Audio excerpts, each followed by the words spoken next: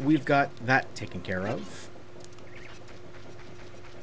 Technically, we're now prepared to make our way to the forest, as Sheik basically directed us to do. He said that you should make your way to the forest temple, but equipped as you currently are, you can't even enter the forest temple. So he was obviously making allusions to this hookshot. Now that we have the hookshot, supposedly we'll be able to enter. However, we're actually not going to be doing that just quite yet. First, we're going to run around Hyrule a little bit more and do some exploring, some side quests first here. First, actually, what I want to do just before I forget to do it, so that I'm not straining for it later, what I want to do right now is immediately make my way back to Hyrule Castle, or now Ganon's Castle, and remember how we pointed out how there was that one lone gold Skulltula up on the wall, but we couldn't get it because we didn't have access to our boomerang or slingshot anymore. Now, with the hookshot, it functions as both. Yeah, I don't think that I mentioned that either. The hookshot also functions offensively as well. So not only can you hook into things to draw yourself closer to them, or hook into objects to bring them to you, you can also attack enemies with the hookshot. So we'll just, again, target over it with our red targeting reticule. Oh, look at that. It's so strong that it kills the Skulltula with one hit instead of the two that we've been accustomed to so far. So now we can just... and so you can see, too, just like with your boomerang or your slingshot, with the hookshot, you can also Z-target, and it goes to a third-person's perspective. And so just like those items, too, you can also now strafe around it like this, right? So that's neat. Look at that. Just bring it straight to you, just like your boomerang would. Okay. So I just wanted to get that one out of the way so that I wouldn't forget it for later.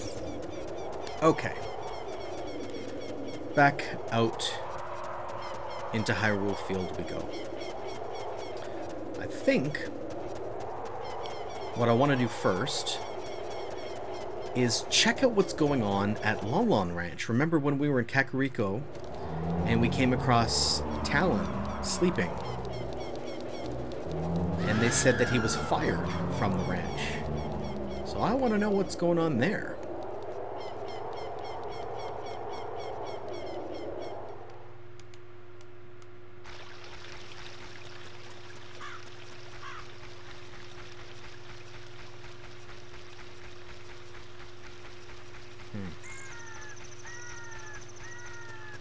Everything appears relatively peaceful. I guess we won't know for sure until we actually make our way in there. Let's turn it back to day. Also, you know what I've noticed, too, is that no stall children have been appearing in the field. Normally, at nighttime, they run rampant.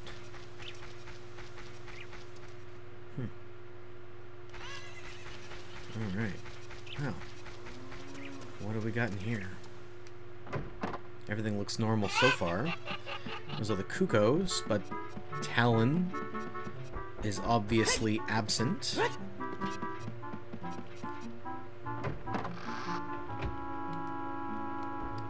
And there's still nobody up in the room here. So this whole area is vacant. Let's see, over here, this is where the cows were kept. This is where we came across the farmhand Ingo. Oh, look, it's Malin, I think. All grown up, too. Oh, a visitor. It's been a long time since we've had a visitor here. Where did you come from? Since Ganondorf came, people in the castle town have gone. Places have been ruined and monsters are wandering everywhere. Mr. Ingo was just using the ranch to gain Ganondorf's favor. Everyone seems to be turning evil. But Dad, he was kicked out of the ranch by Mr. Ingo. What? If I disobey Mr. Ingo, he will treat the horses so badly. So, there's nothing I can do. Oh, no. So Ingo took over. I remember Ingo talking about how he thought Talon was lazy, and that, I mean, that's true. He was lazy, but I didn't think he'd go so far as to take over the whole thing and then kick him right out. It's unbelievable. Well, the horses all seem to be here, albeit grown up. They used to be young ponies last time we were here. Alright, oh, look at that. Here's Ingo looking all fancy schmancy, not in his work overalls like he was before. Now he's got malintending the horses, I guess. Let's see what's going on here. There are some people in Kakariko spreading rumors that I cheated Talon out of the ranch. But don't be ridiculous. That guy Talon was weak. I, the hard-working Ingo, poured so much energy into this place. I don't want any strangers like you saying anything bad about me. Listen, the great Ganondorf recognized my obvious talents and gave the ranch to me. Oh no, this guy's in league with Ganondorf? I will raise a fine horse and win recognition from the great Ganondorf. Say, young man, do you want to ride one of my fine horses? Pay me 10 rupees and you can ride. Alright, let's give it a shot. Ride. Do you want to hear how to ride? We won't listen. It's pretty easy. I'll explain it. Thank you so much. Haha. Alright, so it looks like he only gives us a minute. So if we approach one of these horses here... Okay, so that one doesn't work. This one's got a saddle on it, though. So we can approach that, and the action icon turns to climb. So now, look at that. We've mounted up on the horse, and by pressing forward the way we normally would do to run, we just run around on the horse. Not bad. If we hold down on the stick, that will slow us down normally, or slow us down quicker than we normally would, because if we let go of the stick, that will slow down normally. So then holding back on the stick, and then once we come to a total standstill, we can press the action icon to go down.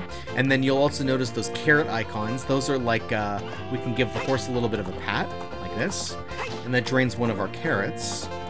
And that we can use that to give us a little bit of a speed boost.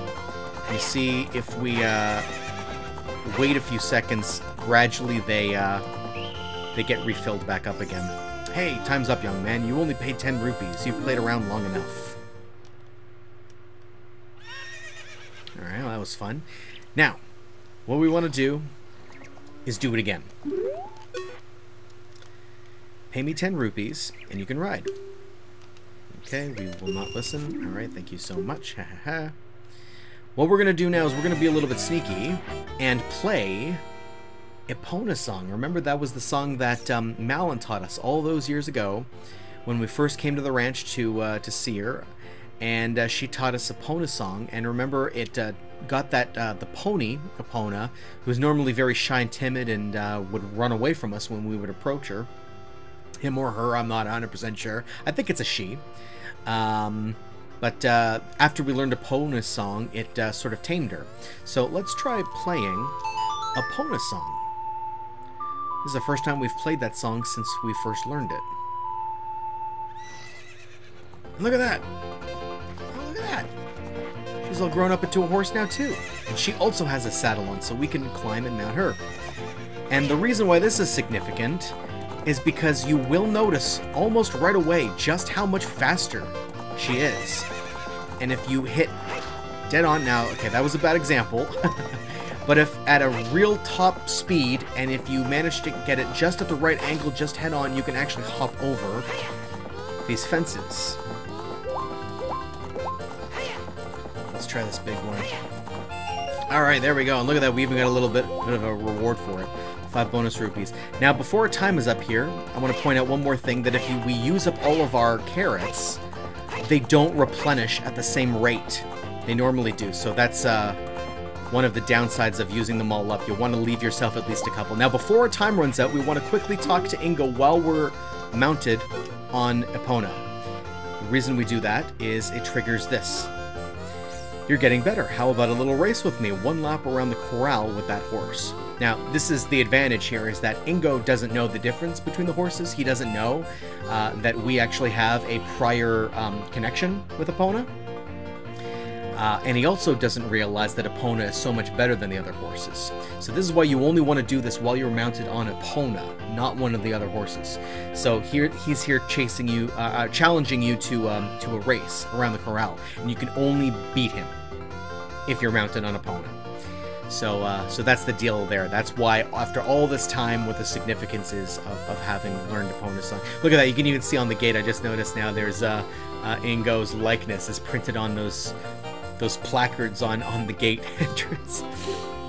Alright, let's make a little wager, say 50 rupees. Alright, let's do it. And again, we've got the rupees so we can afford to do it, but you're going to want to remember to have a fair amount of funds built up before coming in here and taking on this challenge, especially if it's your first time ever doing it, because you might fail 1 or 2 times. You might have to keep doing it, and you'll lose the 50 rupees every time you lose the race. So anyway, let's do it.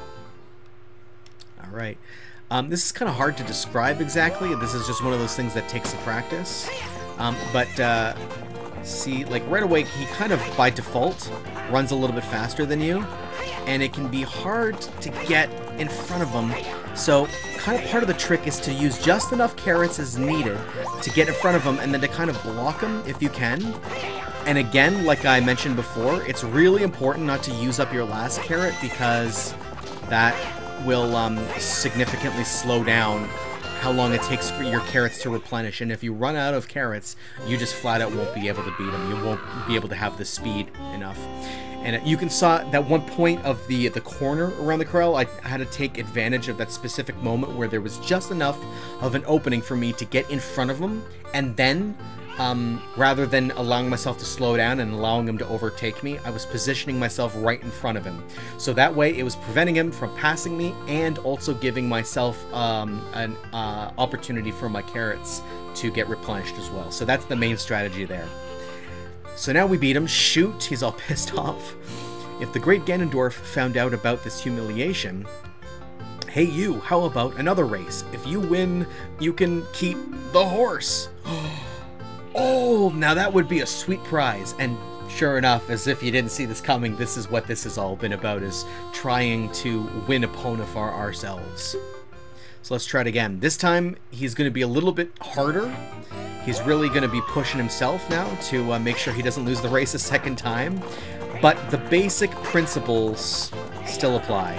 So we got to make sure not to get caught behind him there, because he can cut us off just as easily as we can cut him off. So right about there, we'll try to cut him off here. There we go. That should be just enough. All right, now we can afford, we're close enough to the finish line, we can afford to blow them all. And there we go. Maybe I made that look easy. That can be tricky if it's your first time ever doing it. What's up with that horse? I love this cheeseball music that plays now because the comic relief character is all ticked off. What's up with that horse? Is that Epona? How did you tame that wild horse right under my nose? I was going to present that horse to the great Ganondorf, but I betted on the race and lost. Shoot! Ha ha ha. As I promised, I'll give the horse to you. However, I'll never let you leave this ranch. What? Uh-oh. That's not good. Alright, well, now we've got our friend Epona here, so that's pretty sweet, but we can't get out the way we came. What are we going to do now? Well, luckily for us, as we demonstrated, Epona is real good at her jumping ability, so we can either jump over this wall here, or either of the far walls on the other side. So if we just approach at a nice, good straight-on angle, get our speed up top, and look at that, we can hop right over the back wall.